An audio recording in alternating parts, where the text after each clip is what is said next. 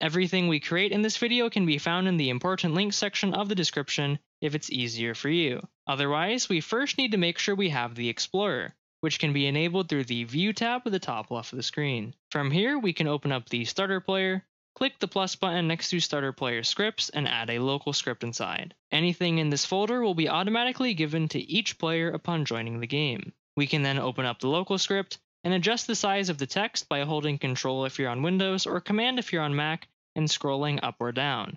We can then get rid of everything inside and get started. We're going to start by referencing two important services for this feature, and the first of which is the Starter GUI, which we can reference by saying local starter GUI, so the word on the left is how we'll reference it later on in the script, and we're going to make this word equal to game:getService, and inside the parentheses and quotation marks, we're going to type in the name of the actual service. So instead of typing this out every single time we wanted to talk about it later on, we could just say Starter GUI. I'm going to follow the same idea with the player service, and the reason we're referencing these two is because the Starter GUI will allow us to create and send a notification, while the player service will allow us to see whenever someone joins the game. In addition to this, we can use the player service to see whoever has this local script. So I'm going to create a variable that is called player, and I'm going to make it equal to players.localPlayer. This will be very important to make sure that we only send a notification to the right players. So if one of my friends joins the game, it's going to make sure that I only get the notification and not everybody in the server. In order to make this possible, we need to create two different functions that will automatically do things for us. So the first of which, I'm going to start by saying local function, and the name of this function is going to be called createNotification. And this will handle creating the notification and sending it to the player. So I'm going to add these parentheses at the end, and then I'm going to hit enter afterward, and this end will let the function know whenever it needs to stop so it doesn't keep running on forever and ever. However, we're going to get back to this later because we first need to see whenever someone joins the game. So now we can go down a few lines and reference the player service that we defined on line 2, and what we could do from here is utilize an event to listen for something to happen. In this case, we could use the player added event, so the script will be listening for whenever a player is added into the player service. So whenever someone joins the game, this event will be activated, and we can connect it to a function that will check if this player is friends with the person that's already in the game. So because this function is activated from someone joining, we can reference the new player that joined the game. Now make sure the parameter name is different from the variable we created on line 4, or else the script is going to get confused about which one we're talking about. So the word inside of the parentheses of the function over here is going to reference this new player. And now that we've done this, the first thing we could do inside of the function is check if they're friends. So I'm going to reference the player that is already in the game, and now we're going to check if they are friends. So player is friends with, and inside of the parentheses, I'm going to reference the new player that joined, and then I'm going to type in .userid. And what this will do is it'll ask the Roblox website, okay, is this player friends with this player? And if they are friends on Roblox, this will say true, so that means that, yep, they are friends. But if they aren't friends, it's going to return false. So I'll be saying no, they aren't friends. However, because this is asking the Roblox website something which is outside of the game, it doesn't always end up working, or at least based off of this developer forum post that I found. So in order to make sure that it works properly, we are going to wrap this inside of a pcall, and that is basically a protected function. And I'll explain more about that in a moment, but we first need to create a few different variables to make sure that we get it to work properly. So right here, I'm going to start by saying local success, and then I'm going to add a comma, and then we'll type in friend check. And above this, we're going to create two more variables that will do different things. The first of which is going to be called Retry Attempts, and the next one is going to be called Retry Delay. So what we're going to be doing here is we are going to be trying over and over again until this code is successful in order to make sure that the script doesn't end up breaking. So we're going to make retry attempts equal to the amount of times you want the script to keep trying over and over again before stopping. So that means that if this keeps on erroring or it doesn't end up working, the function will stop after this amount of time. So I'll just say 5 times. And the retry delay is how long you want it to wait before trying again. So in this case, I could just say 1 second in between attempts. And before I explain these two right here, we need to adjust this line of code really quick. So right below this, I'm going to make these two variables right here equal to pcall. And inside of this pcall, I'm going to create a function. And inside of this function, we are going to add this line of code right here. So now I'll explain what all of this is. When we run a function inside of a pcall, a couple of different things happen. The first thing that happens is that the code inside of this function will end up running. But afterward, the variables that we placed here will receive different values. The first variable we have, which in this case is success, will have a value stored in it that lets us know if the function ran properly without any errors taking place. So if there weren't any errors in the code, then that means that success will be equal to true. However, if there were errors, then success will be equal to false. The second variable is going to refer to anything that we returned from the function. So in this case, we're returning the value that we get from this line of code. And as explained earlier, this will either return true or false depending on if the player is friends with the person that joined the game. So that means if this function runs properly without any errors, it's going to be true. And then if the two players are friends, then it'll also be true. And this is important to make sure that we only activate the create notification function if both of these things are true. So what we could do down below is we could check if it was successful and if the two players are friends. And if this condition is met, then we can activate the function called create notification and send the new player through. And before we go and work on that function, we first need to add a little bit more to this. So now that we have the framework of this down, we are going to repeat the code inside of here. So what we're going to do is say while not success, so while this isn't successful, and if the amount of retry attempts that we have is greater than 0, then we're going to do everything inside of this code block. So if I bring this over here, that means that everything inside of this space is going to run over and over again while this isn't successful, and so long as we have more than 0 retry attempts. So now that we have this out of the way, we can go on over to the create notification function and get closer to completing this script. So because we activated the create notification and we sent a value through, in this case it was the player that joined, we need to make sure that we reference it inside of these parentheses. So we're going to create another parameter, and just so it lines up properly, we're going to also make it new player. So now we'll have a reference to the player that is friends with the person that is already in the game. And the first thing we actually need to do inside of this function is create another pcall, because we are going to be accessing the image of this player's avatar. So I'm going to go ahead and do the exact same thing.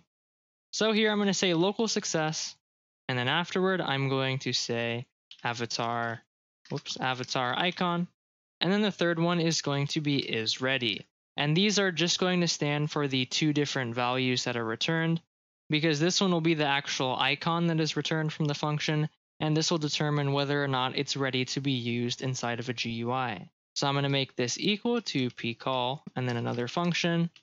And inside of here, I'm going to reference the player service, and I'm going to call get user thumbnail async. And then we're going to put in 3 different values into the parentheses here. And the first of which is the new player's user ID. And the other 2 are going to be different values that we specify for the size of the image and the type of thumbnail that we get. So right above this function, we'll create 2 more variables. And the first of which is going to be called image type. Another one is going to be called image size. So I'm going to make the first one equal to enum.thumbnail type, and then once we add another dot here, we'll be able to see all the different kinds of thumbnail types. So I'm going to show on screen right now the differences between all of them. So we have the avatar bust, the avatar thumbnail, and the headshot. In this case, we're going to use the headshot because that is just going to be the character's face. So I'm going to add that right here. And as far as the image size goes, we're going to do a very similar thing. We're going to say enum, but in this case, we'll say dot thumbnail size. Then we can add another dot, and we have all of these different options, but here we'll choose this option. So now that we have these 2 defined, we can continue by adding these variables into parentheses right over here. So afterward, I'm going to add a comma, and then I'll type in image type to reference the variable that we created, and then I'll do the same thing except with the size of the image next. So if we go ahead and we can return this, so now if this happened to be successful, then that will be true. We'll have the avatar icon, and the script will tell us if it's ready to be used or not. So the next thing we're going to do is create a template that will describe how the notification will look. So right below this, I'm going to say local template table, and I'm going to make it equal to a table of different properties. Now we have a few different properties for the notification. The first of which is going to be the title. So this is going to be the primary text that shows up at the very top in bold.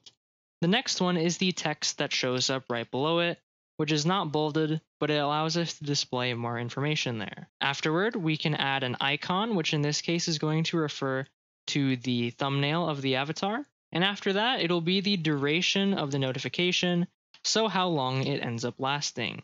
And sorry, wait, we don't need to add these commas right here afterward. We'll be adding it after the value on the right side. So we're going to make these equal to different things. The first of which is going to be the title. So in this case, we're just going to make this equal to a friend joined. So this will be the text that shows up in bold at the top of the notification. And right afterward, now we can add a comma to separate these from one another. So next, the text that we want to show on this notification is the name of the player that joined. So what I can then do is say new player dot name. So we're going to refer to that player's name. And then we're basically going to connect this to some other text. So we're going to use concatenation. So this is basically going to dynamically fill in the player's name alongside the other text here. So I could say the new player is here. So that means if Roblox joined the game and they're on your friends list, it would say Roblox is here. If Builderman joined, it would say Builderman is here, and so on and so forth. And now afterward, we have the icon. And now we're automatically going to set this to the avatar icon that we get from this function, but just in case it ends up failing, we're going to add a default icon, which will in this case be the Roblox avatar. So just because this is probably going to be more of a pain to write out, if I have already written something here for this, I'll put this in the description so it's easier to copy and paste this line of code. We are basically going to be using the rbxthumb or the rbxthumbnail content type in order to reference the Roblox profile and get the image of their avatar. So I'm going to go ahead and copy paste this over here and place it into the table. And essentially what this is doing is that this is going to specify the type of image that we're getting. The ID is going to be the player's user ID. And then of course we have width and height as well. So that means that if the function up here ends up failing, this icon will remain in its place. And afterward we have the duration, which will be how long it lasts. And just for testing purposes, I'm going to keep this at like 15 seconds, but you can always change this to whatever you'd like. So now that we have that, we can do one final thing, and this will pretty much be done. Oh, and actually, whoops, we have two different things that we're going to do here. The first of which, we're going to check if this was successful or not. So what I'm going to do is I'm going to say if success, and if there was an avatar icon that was generated, and if it's ready to be used, so and is ready, then what we could do is we could change this value inside of the table. So let's say templateTable. We're going to refer to icon, and we're going to make this equal to the avatar icon that we got from the function. So this will override that default value. And then the actual final thing we could do right here is we can reference the starter GUI, and we can call setCore, and then we can send this notification utilizing the templateTable that we created. So now that this is all nice and done, what I'm going to do is I'm going to go to the Roblox website and I'm going to test this out. But first, I'm going to make sure I go over to File at the top left and I click on Publish to Roblox. And this will ensure that you get the most updated version of your place as a playable version on the Roblox website. If you only clicked Save to Roblox, that'll only save it inside of Roblox Studio. So now I can go on over and test this out. Alright, so I'm now on the Roblox website and I'm going to join the game. And then I will proceed to join on my other account. So now I'm joining on my other account. As we can see, it joined the game. At the bottom right, we see a friend joined. Asians for the win is here. So there we go. We have the notification. It's going to last a little bit longer. And there we go. We have the working notification inside of our game. And I'll just show you it disappeared as well. There you go. So since you've made it this far, post a comment down below to suggest what tutorial I should create next, along with any feedback about what I could do better to make these tutorials more enjoyable and easier for you to learn from. Remember to like the video if this helped, along with checking out my Roblox Studio tutorial series that will have dozens of other useful videos through the card at the top right of the screen, or via the playlist in the description below. Anyway, thanks for sticking around. I hope that you have a fantastic rest of your day, night, or whatever time it is there for you. And I hope to see you next time, so bye-bye!